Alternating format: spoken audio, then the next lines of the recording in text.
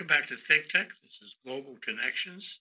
We're talking about religion today, the global emergence of the evangelical movement, of religion in general, with Dr. Roopmati Khandekar, who joins us today. She's our esteemed guest, our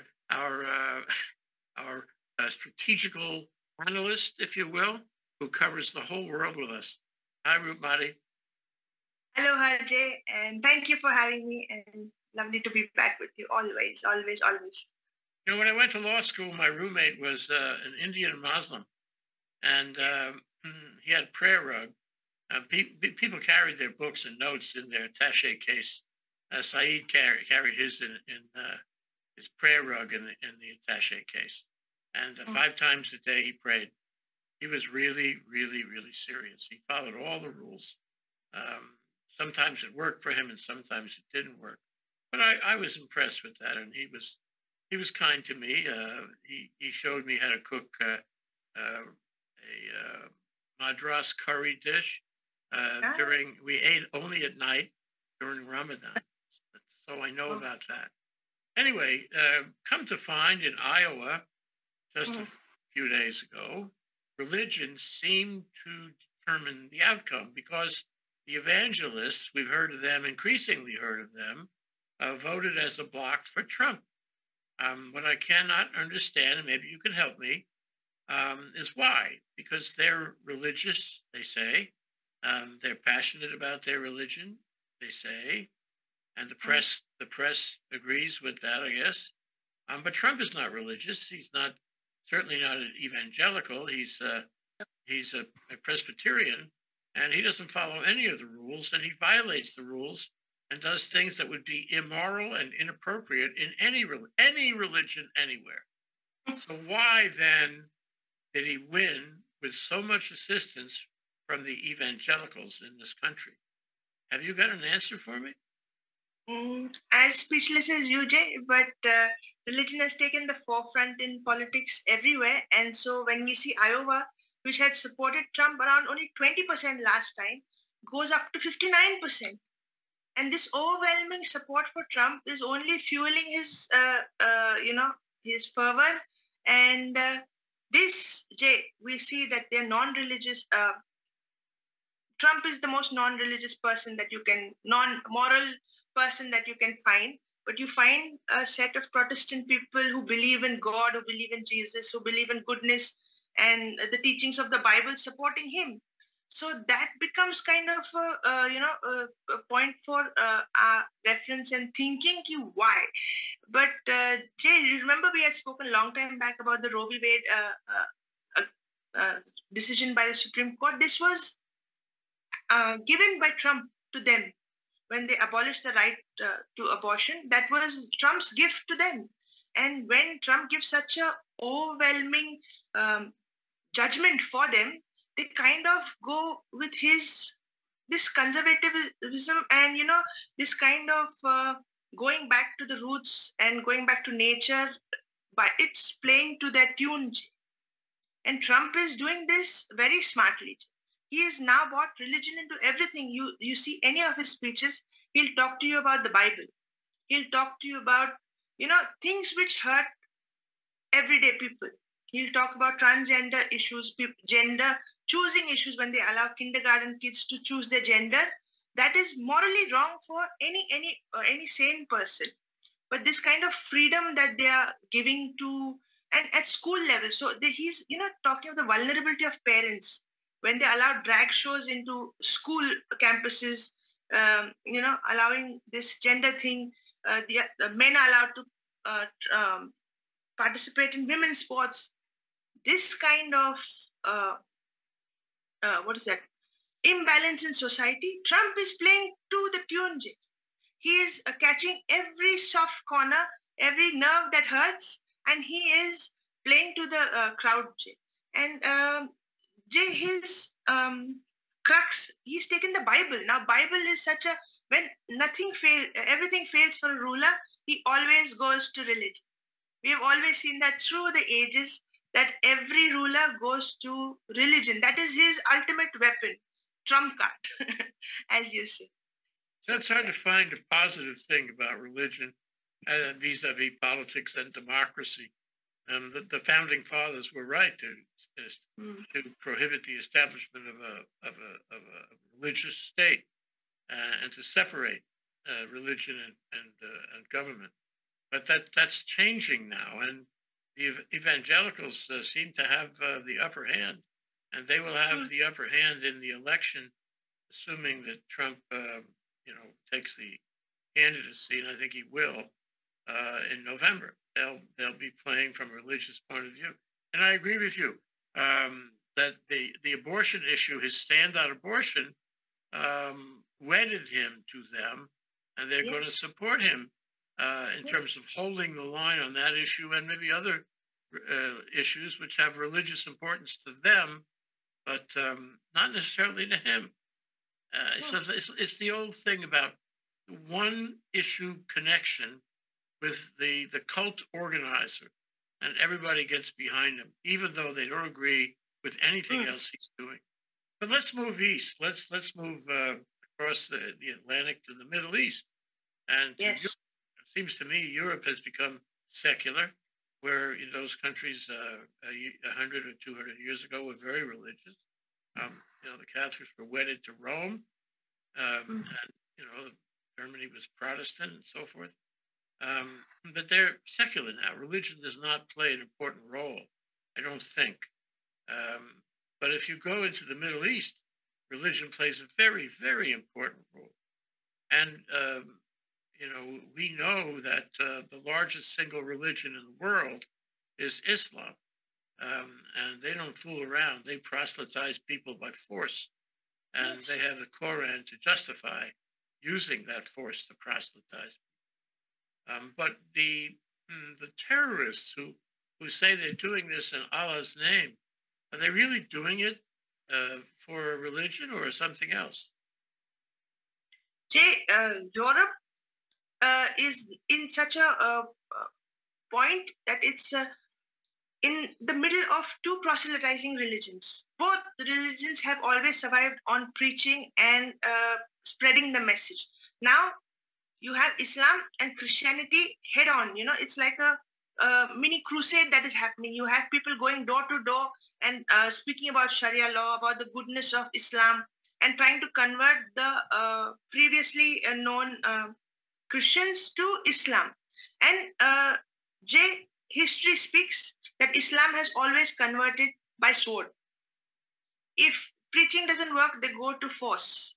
And you have this love jihad. You have points where Islam spreads from person to person. They go from person to person. And that is very, in-depth graining of Islam. So, Jay, this kind of Christianity has divided into Protestant and Catholic. Islam is going by force on Islam. That is the problem, Jay. When the migrants come, they don't change the religion. First, if they had to adjust to a European society, they had to adhere to the Christian way of life. They had to follow certain rule and now you have halal and laws everywhere in Europe. So it's not a European country anymore that you go to. You go to kind of offshoot of an Islamic country. They have, you have a donor shop more than you have a pretzel baking shop. So that kind of cultural invasion that Islam brings in is extremely dangerous. Jay. We see that even in Israel. Al-Aqsa Mosque was not a mosque before. It was a Jewish site. They came and overtook it. They invade culture. And then the conflict comes after many, many years. They convert. They don't have places of worship. They will come on the street and worship. How many pictures have you seen where people will pray right down next to their car or in the lawn of you never see a Catholic going in or Protestant going in front of a tree and bringing a cross and praying. But they can do that in every street. That is the visibility of the religion that they bring in. And 10 people who see 200 people praying on their knees, you will be like, that religion may be something, in curiosity kills the cat, that kind of a thing. And that's the way they convert young minds. That's the way they doctrinate, youth. And but you know what? When take a 2-year-old child, and we've seen this. We've seen this many times. and going back years in my life, the 2-year-old child hardly speaks in either Arabic or Hebrew or English or anything. But the 2-year-old child knows how to say, "I will dedicate my life to killing Jews." Yes. But is the 2-year-old child familiar with the Quran? Does the Quran, give principles that the 2-year-old child knows about? Is the 2-year-old child being trained in some sort of religion, or in only that distilled single statement, "I will dedicate my life to killing Jews"? Is that a religion? What is the nature of that religion? Intolerant, violent. Islamophobia is real because Islam preaches jihad, and they call the other who does not believe in your religion as infidel, a person who does not deserve the right to live, and the person who does not believe in your religion does not go to heaven; he goes only to hell. So this kind of extreme grip that they have over life, death, and the way of living, and they even tell the Quran even preaches that the way to deal with people who are infidels is to do away with them. So when a child is learning Arabic and learning Quran, he'll not learn about the way of life. He will learn that he does not have to tolerate anything outside his religion, and that's where the problem starts when you start growing up with this. I'm telling you, Jay, immigrants who came to Europe had to adjust to European way of life. Today, Europeans have to adjust to the migrant way of life. And that is a big danger because I don't see European cafes. A little bit, rare. It'll be a rare rarity in the future. They will say you have segregation of women and men. They will bring the Islam way of life into the streets of Europe like it has already happened. But migration was wrong because it brought in religious and cultural invasion. That is the problem. Giving shelter, giving relief from your war zone, everything, refuge is brilliant. But those coming in and doing cultural invasions is wrong. Now, America is facing this in all the porous borders. There was a case, I'll tell you. Jihadist head of Islam in Azerbaijan has reached the borders of America. They were asking him, where are you from? He says, you'll know soon who am I. And he is a convicted terrorist in 2019. So this kind of screening on religion will happen, Jay. And Trump was one of the people who was doing screening on the basis of religion. And he was called out for it, that he can't do this. And today, the reality that was a bit right to screen on religion, it was not against humanity because we are facing problems of this kind. We are having these religious fanatics coming into a democratic country and going to threaten every democratic institution that this country stands on. It's interesting, and this is a friend of mine just came back from London, and he was there when that 100,000 group of people was in London protesting for the Palestinians, but also for Hamas and violent Islam. And his reaction was, "This is kind of funny because they came to Britain seeking sanctuary. They came to Britain saying that things in their country were too dangerous too dangerous for them, so they had to leave that country and come to a country that was not dangerous, where they could enjoy, the quality of life in Britain, and for that matter, in the continent. But they never really latched on to the culture that they said they wanted to join. This is so in Paris too, by the way. It's very accentuated in Paris. So you have these communities that are really dangerous, as you say, and at the same time, they came and they are still coming as a matter of sanctuary in order to escape the danger back home. It all seems ironic to me. I'm sorry, very ironic. But let's move to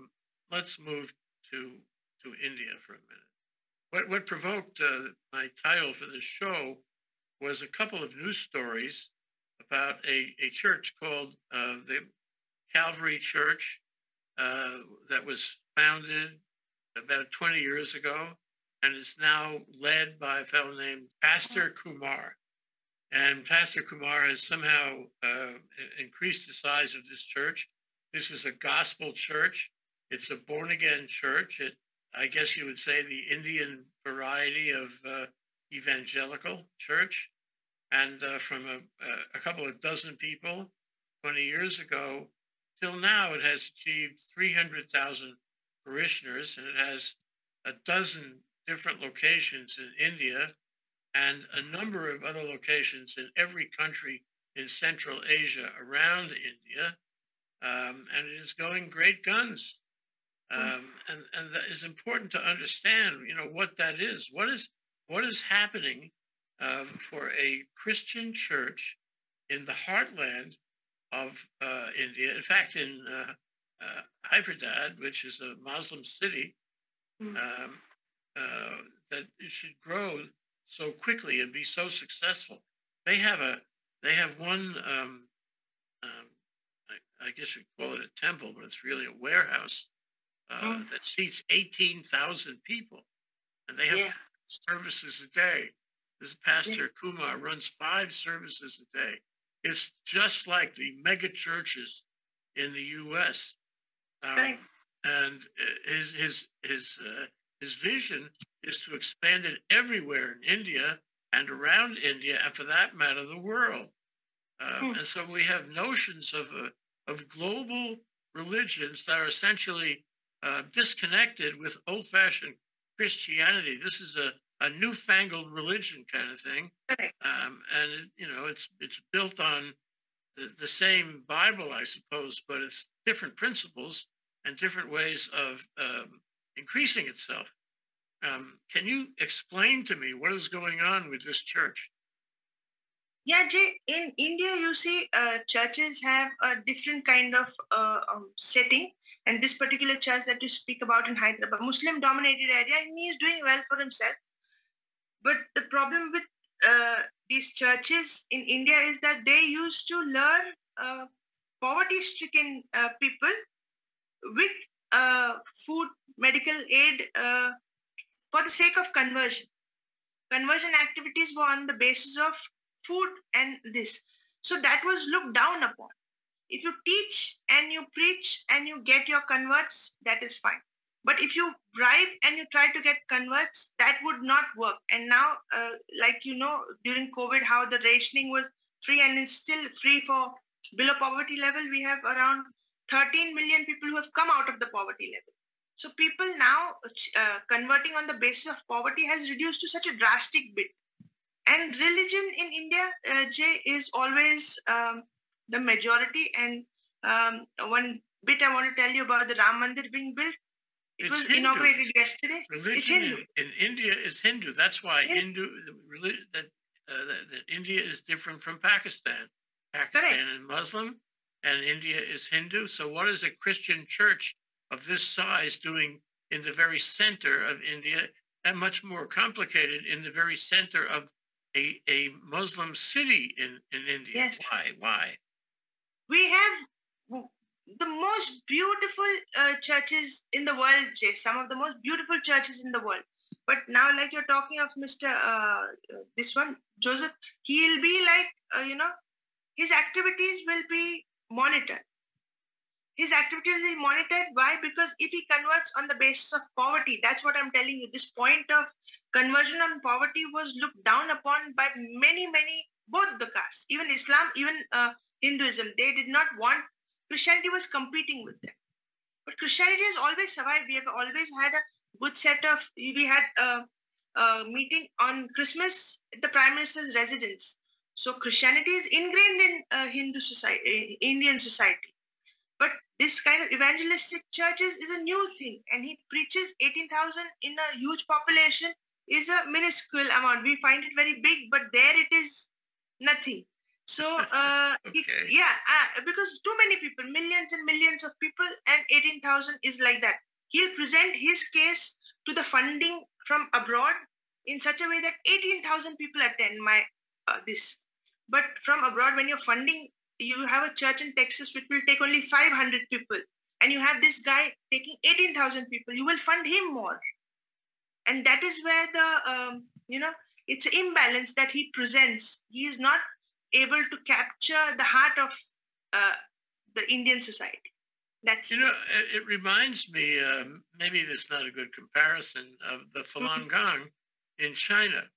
Now, the Falun Gong is not a religion. It's just I think it's less than a religion. It's just a sort of culture thing. And yet the Chinese government sees it as a threat, a risk, a political risk. And therefore they go after anyone who's associated with the Falun Gong, and they put them in retraining camps and torture them and what have you. And, it's interesting that here you have this evangelistic church of some size already. It may not be that big compared to the size of India, which is 1.4 billion already. But it is certainly a phenomenon worth Mr. Modi's attention. And I wonder if this presents a political threat to him. Your thoughts? Not at all, Jay, because they you have him riding the Ram Mandir issue right now. 3 million devotees in 7 million devotees in 3 hours at the inauguration. So that kind of madness he enjoys. Oh, why don't you explain the Ram Temple? Explain the Ram Temple so people will know the significance of this with Indian religion. Ram Mandir was a historical event in India, and all the media, Western media, The Guardian, New York Times, everybody has reported it as the temple being erected on a raised Muslim site. But the Muslim site was built on the birthplace of Ram. And after a struggle of 550 years, India has finally got its Ram Mandir built, and it's a magnificent temple, and you had 7 million devotees, Jay, entering. And Mr. Modi did this single-handedly.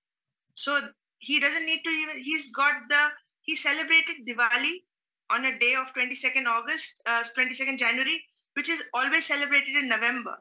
So on call, he got 1.4 billion people to celebrate a festival. So that is what religion holds in Indian society. We have pictures of the a Muslim church that was there before, the mosque, and the new, relatively new, it's only 20, 30 years old. The new, and this is the temple that is being made right now. So the mosque is gone. The mosque is gone because the mosque was built on a Hindu temple, which was raised to the ground. That was on the birthplace of Ram, and that's where he erected this mosque, general. So that was brought, and it's been that mosque, that birthplace is since 7,500 years. So I guess to draw some conclusion out of this is that India is certainly a very religious place. People show up by the millions for an event like this. It's a very ironic, rather iconic event, and I guess what I'm saying is that Narendra Modi knows how to make political capital of this. He has elevated himself. He's done something which was impossible, and it would have kept on in Indian society for millions of years. Nobody would have done anything about it. Single-handedly, he has done through his life. He started early on in his life campaigning for the building of the Ram Mandir. Means he was a person who used to be an organizer on the street. He never dreamt of becoming the prime minister. And when he became the prime minister, he has fulfilled his dream. And it's a journey which is going. It's a lifetime achievement, you say, because he has done something for the Hindus which nobody would have ever done. So here, are you saying that that India is more unified under the Hindu religion than it was before? Yes, definitely yes, Jay, because India never had caste. We had divisions on the basis of work. And when the British came in, they got a census in 1831 on the caste system of India. And they divided the Hindu society into caste, untouchables, you're from this caste, and it divided the Hindus. Yes, on 22nd of January, it was a day when Hindus came together as Hindus for Ram. And you imagine 1.1 billion people coming together, irrespective of state, irrespective of which caste they are, and uniting as one. He united India in a matter of minutes. Entire India was celebrating a festival together for the return of Ram to his rightful place. Could this have happened without Narendra Modi? Never. I emphatically tell you that never. It is a huge achievement. Religion, making somebody a king out of a political leader, this is it, Jay. Okay, now we're hitting pay dirt. So we're going to try to draw some global threads here, some global principles. We've looked at how evangelicals are taking over political process in the U.S. We've looked at how Islam is taking over. I don't know, a third of the world, and teaching children that all they got to do is hate Jews, and they become religion, and Allah will bless them. And then we're looking at India, where you have two phenomena working at the same time. You have Reverend Kumar and his extraordinary growth of this evangelical church, and I agree with you. It's all about feeding people, taking care of them, becoming a community. As in our previous show, we talked about how the Mormons have done that in the United States. If somebody is down and out, they come and they're acting as good neighbors. And so the evangelicals in Hyderabad are acting as good neighbors and helping people out who need help. And this brings them to the church, not only for their generation, but maybe for the generations to come. And the church becomes bigger and more important in the life of those people. And then, of course, you have Modi, developing this new Hinduism by taking this iconic church, iconic mosque, and putting it aside and putting the old temple 500 years ago in its stead, the birthplace of Ram. And so what we have is an emergence of new political power on the horns of religion. Huh? Oh, lovely, lovely. Yes, right. Right, Jay. I mean, you can actually see that religion, every time a leader is presenting, going back to the Bible, going back to the Ramayana, you have these things playing such a big role. Religion has come to the forefront of politics like never before. It was never like this. People tried to keep themselves apolitical, a-religious, secular, no inclination towards any particular religion. That was the crux of the situation. But openly support. Even Trump said that he will not allow any anti-Jew activities on any campus, or anybody supporting this will be thrown out of the country. That much he went. So supporting your right religion has become the in thing right now, and nobody's complaining about it, because religious tolerance taught us that we were falling prey to domination by one particular violent religion. And that kind of tolerance was bringing us to our knees, Jay. We were at the mercy of any organization which was formed in the desert. They would come to your doorstep in a matter of minutes. And you had masterminds who were plotting and planning on bringing down every symbol of democracy or religious tolerance that you had. And, it was falling flat on the face. So we have this kind of brazen upliftment of politics in such a way that they support the religion that they believe in.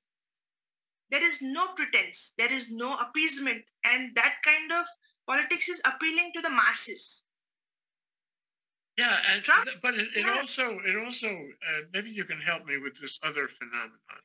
It's the phenomenon of Vladimir Putin, the master of propaganda and disinformation. He's trying so hard to win the hearts and minds of every Russian, and with many Russians, he's failing. But with maybe millions, he's succeeding. One of the things he does is he gets the Russian Orthodox Church involved.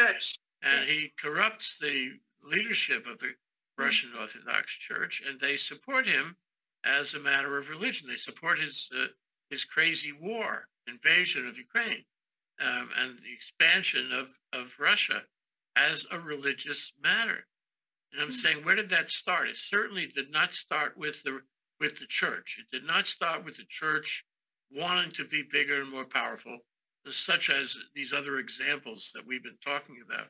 In this case, it's Putin who wanted to enhance his propaganda machine by using the leadership, the bishops or whatever their titles are in the Russian Orthodox Church.